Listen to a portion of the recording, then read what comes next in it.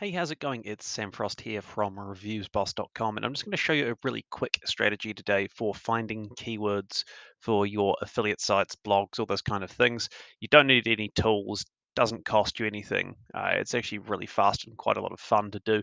So all you need to do is jump on Google and just type in a seed keyword for your niche or for your industry. So I've gone with the classic here. Everyone seems to give examples about dog training, so I thought why not jump in and do the same thing.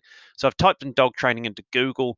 What you see here in the sort of ad and map section is going to vary drastically depending on where you live. So you'll see something very different here. But what we're actually looking out for is this section here. People also asked.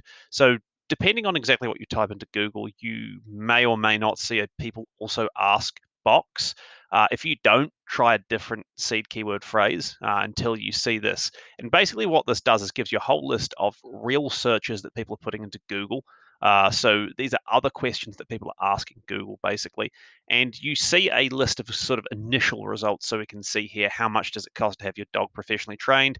What is the best method to train a dog? How do you start training a dog? And so on and so forth.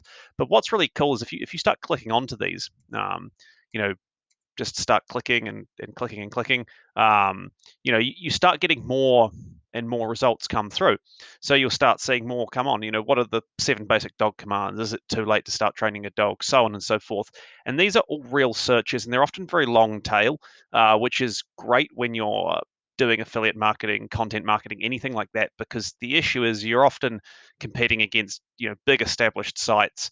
You've generally got to go after those lower competition keywords unless you're very strong in link building or you've got a really powerful domain.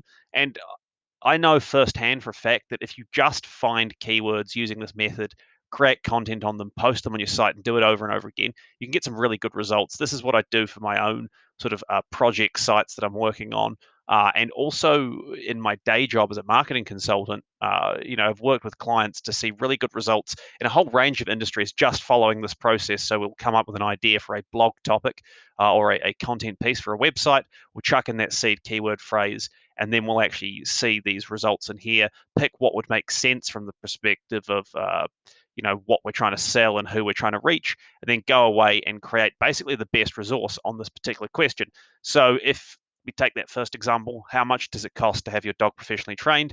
Well, you could take that and you could go and create a very specific resource on that, answer that question, and over time, if you do this consistently, you're going to start seeing more results coming through. You're going to get more rankings, more traffic. You pick up traffic on those kind of long tail keywords, and it's that compounding kind of snowball effect that works over time. Obviously, if you could rank number one for dog training as just a generic kind of broad keyword, well, that would be fantastic. You'd get tons of traffic, but realistically, that's not going to happen. But on the other hand, you have a much higher chance of ranking for some of these niche keywords. And depending on exactly what they are, there may not be massive amounts of competition.